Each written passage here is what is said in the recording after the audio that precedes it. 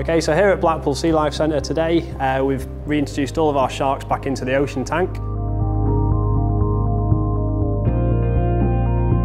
We've been without a tank for 4 months now. We've been doing our work. We've got brand new glass, brand new theming, brand new lighting, and we've just reintroduced 20 sharks into the tank.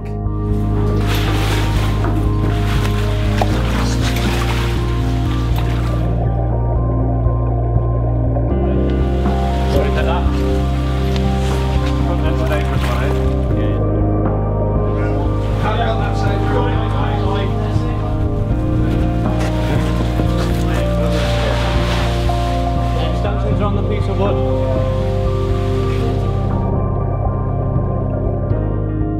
8 of our originals and 12 new friends, including a brand new bowmouth, which is absolutely stunning, 2 new shovel noses, which we can hopefully get breeding, as we've got a male and a female, and a couple of new black tip females as well, to see if we can start breeding more of the sharks here at Blackpool.